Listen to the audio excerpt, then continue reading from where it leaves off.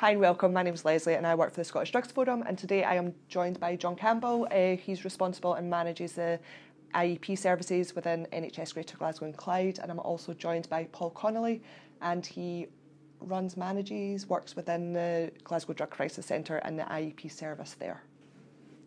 John, so currently there is an ongoing HIV outbreak in Glasgow. Could you give us some of the background to that? Yeah, absolutely. We first identified the outbreak back in the early part of 2015.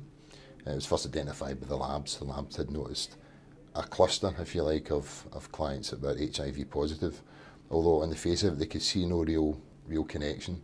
They had asked us to take a look and see if we could see any commonality amongst the cases, which we did. We noticed they were all accessing equipment from our city centre IEP outlets, and of course the outbreak quickly snowballed from there into a significant problem for us. And what were we seeing? What else were we seeing in that population? Maybe, you know, the drugs that people were using, some of the demographics in that population as well. Do we have any of that information? Absolutely. The demographics are really quite interesting. Even up to this point, it's been mainly confined to a city centre public injecting population.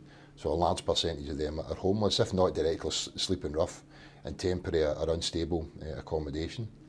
The average age is 41, 65% are male. That's not too dissimilar to what we'd expect to see an IEP service in general.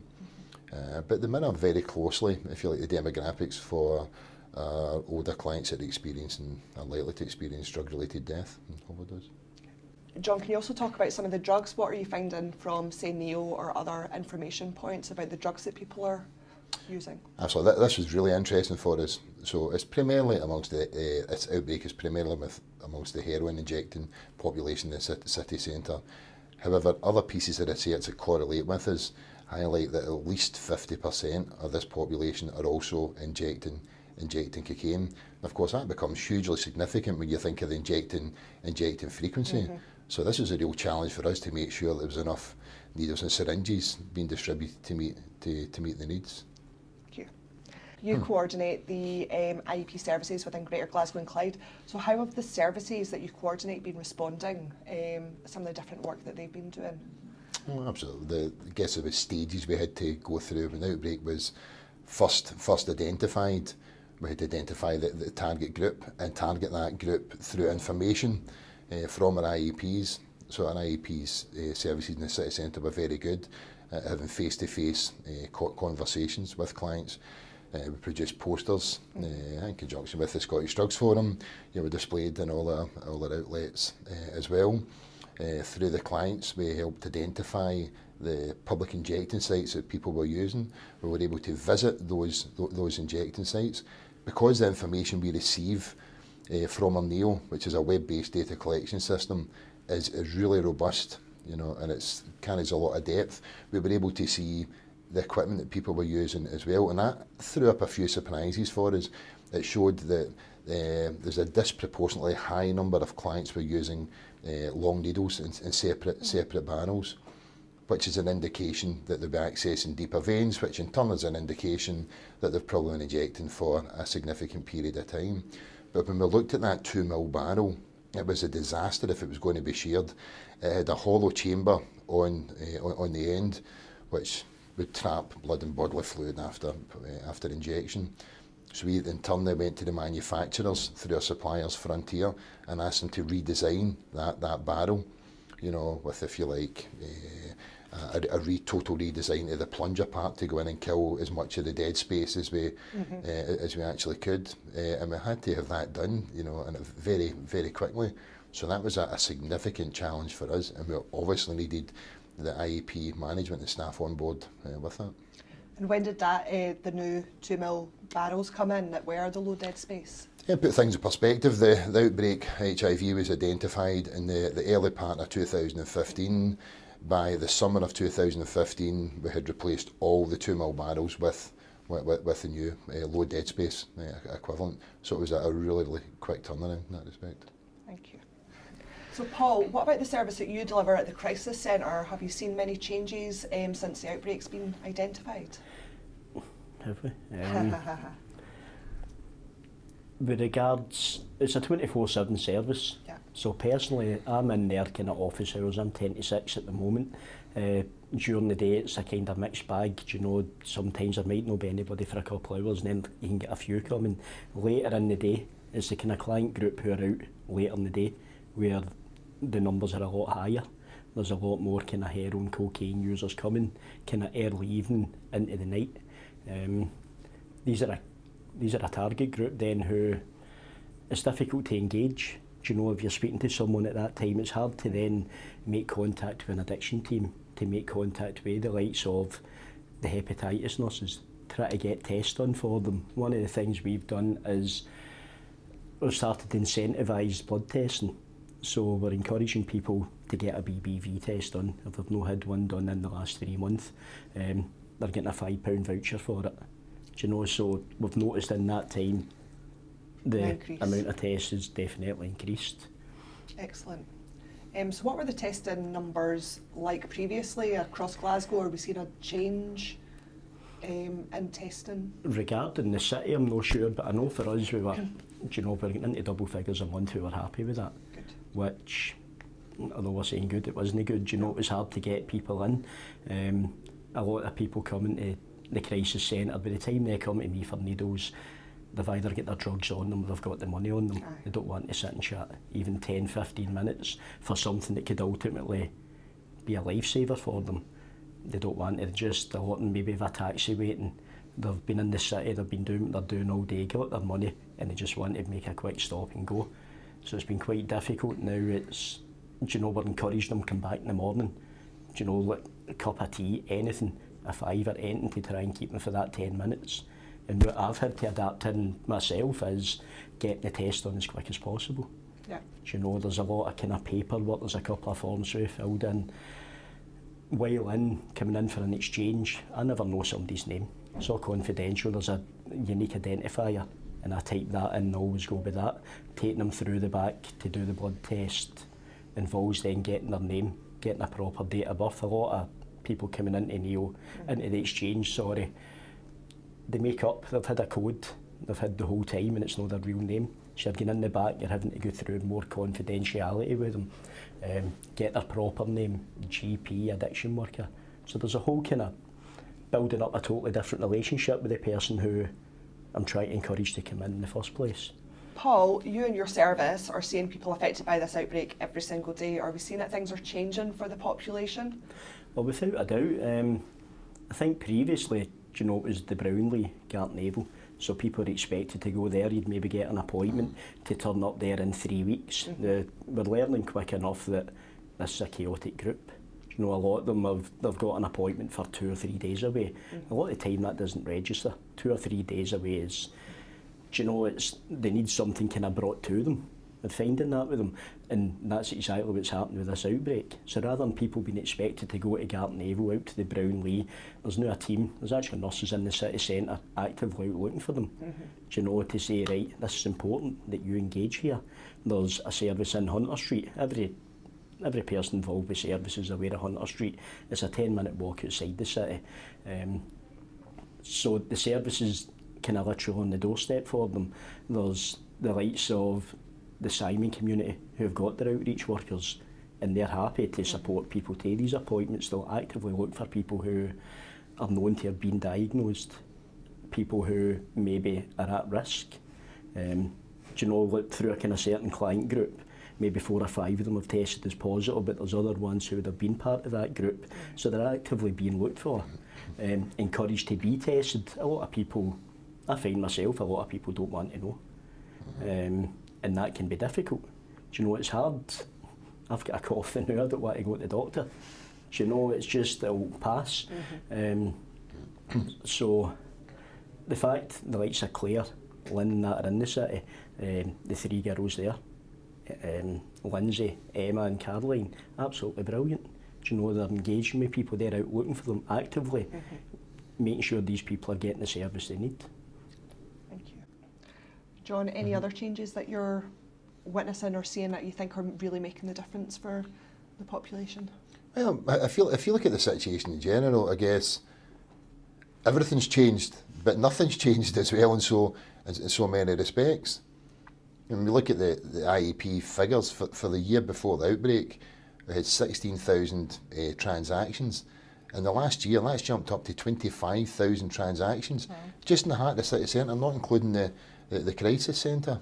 If you look at the amount of needles that was provided, it's jumped from 112,000 before the outbreak up to 175,000. And on top of that 175,000 needles, there's a lot of foil been distributed as well. On top of that, we've got the water for injection. So much has improved in relation to distribution, and also the method of distribution as well.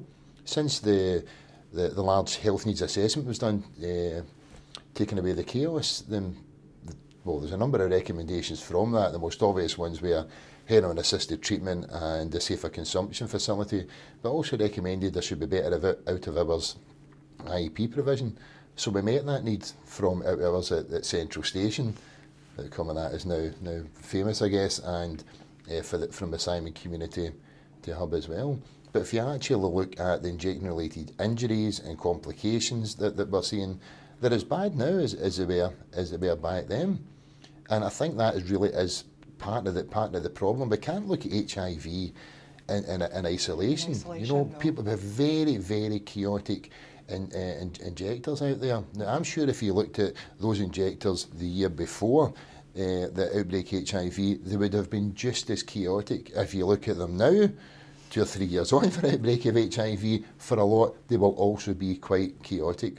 And there are so many factors to do with that. The necessity to access deeper veins, all the problems that go along with preparing and injecting your drugs outside. You've always got one eye over your shoulder to see what's happening. Yeah. So we would love to say that although we've had massive advances in everything that we're doing, particularly in relation to the amount of needles and syringes we're getting out there, we would love to sit and say this has made a huge difference, and as well as a significant reduction in bloodborne viruses, we're seeing a significant reduction in injection-related harm, but we're not, and that is really where a safer consumption facility would come into its own. John, earlier on you talked about the Central Station closure of the IEP service, and you said it was quite well known. So just for people that maybe are watching that don't know, are you able to just explain a little bit more about that? Oh, absolutely. It's an absolute soap opera, I feel like. So said how the taking away the chaos, health needs assessment had recommended there should be out of hours provision in the heart of the city centre. The only real prospect we had of doing that was to convince Boots and Central Station. The Boots and Central Station is a pharmacy that's open from 7 in the morning to 12 at night, when no other pharmacies within the heart of the city centre are. Boots provide a very good IP service for us across the board area. So they were up for that. We'd done the staff training. We introduced it fairly quickly. And fairly quickly became the busiest exchange in the board area. In fact, the busiest exchange, no doubt in Scotland, and providing a service to, the clients that we really hope to provide the service to.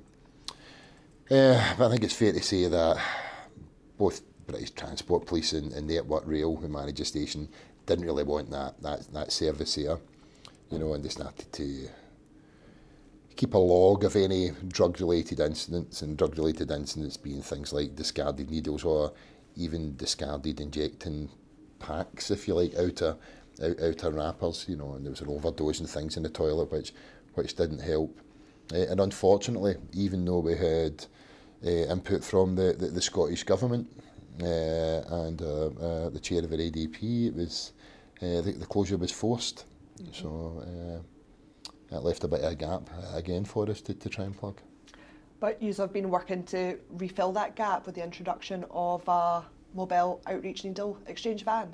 Absolutely, yep. That's really exciting. It took a lot longer than we had hoped, but I guess that's what happens when you're getting something, very, very specialist, built from scratch. Then I think we're only a few weeks away from it now. It's at the coach builders.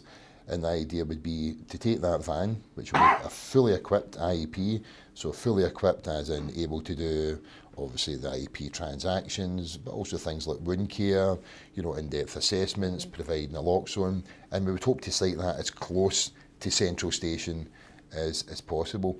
But I have to say that other pharmacies in the area have been superb since the closure at a central station. We've closed that gap. In fact, fairly quickly we closed that gap.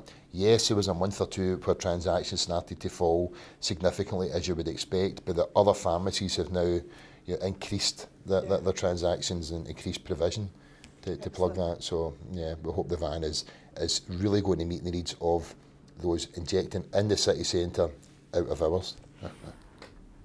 Paul, for the Drug Crisis Centre, what are some of the new developments going to be going forward? I think, as was just discussed there, the mobile van, it will be staff from the Crisis Centre who are manning it. Personally, I'm looking forward to it. I've been waiting a while for it to happen. So we'll be in the city between 6 and 10 at night.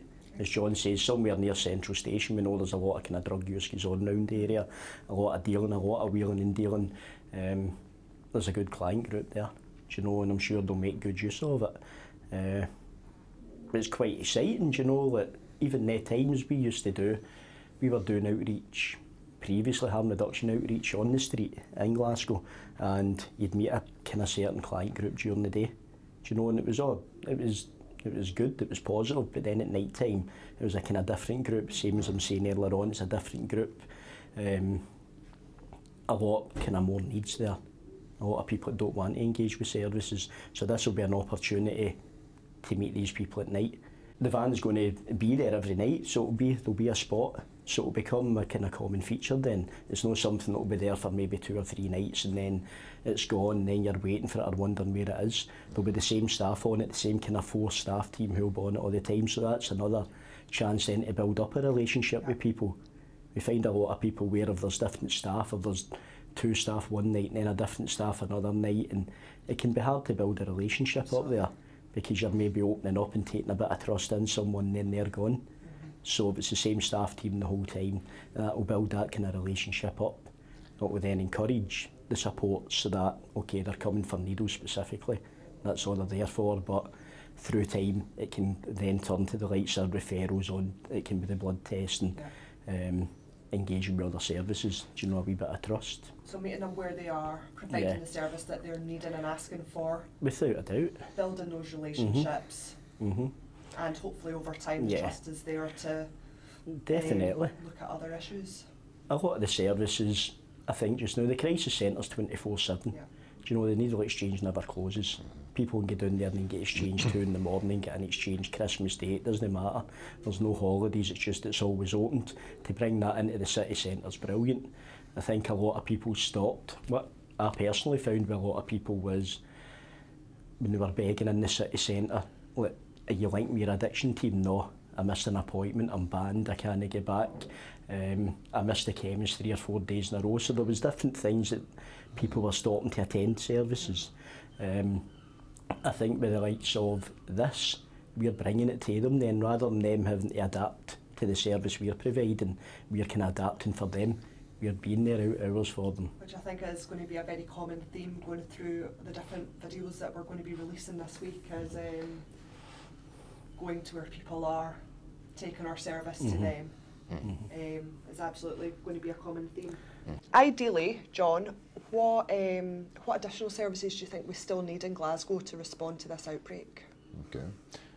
Well, I think up to this point we've responded fairly well. I think everyone involved in this outbreak really wishes it had never happened. That goes without saying. But I have to say, it's provided a window opportunity.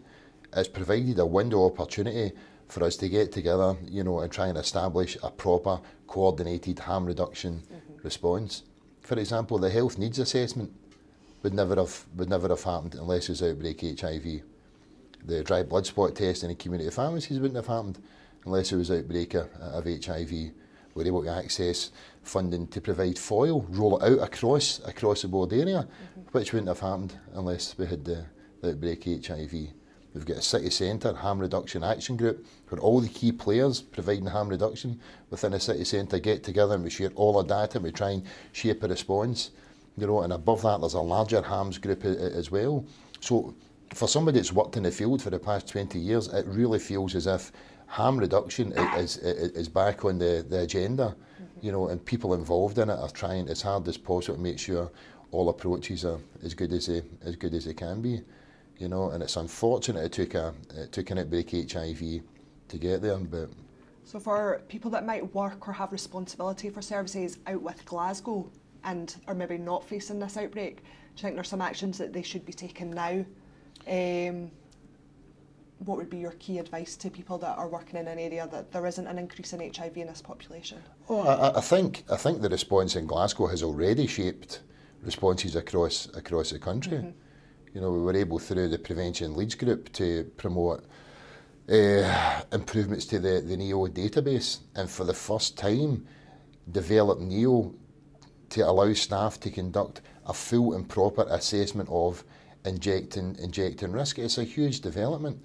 And for the first time, we'll be able to provide national reports across the country. Every area will be providing the same data. There's been massive improvements to the injecting equipment that we give out, and along with the national tender that's in place across the country, ensures that there's a degree of standardisation, you know, for everyone involved.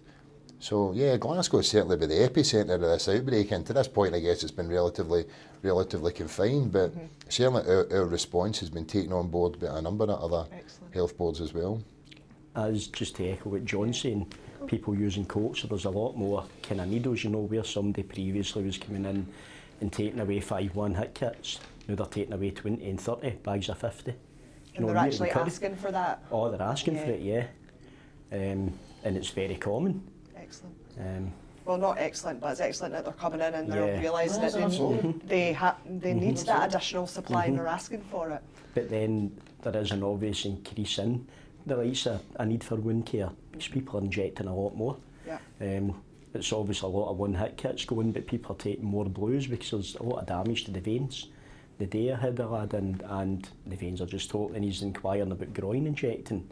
And I'm not trying to talk him out of it, but I'm advising against it, and looking at his sites, looking at his arms, trying to encourage safer use there, encouraging the use of foil.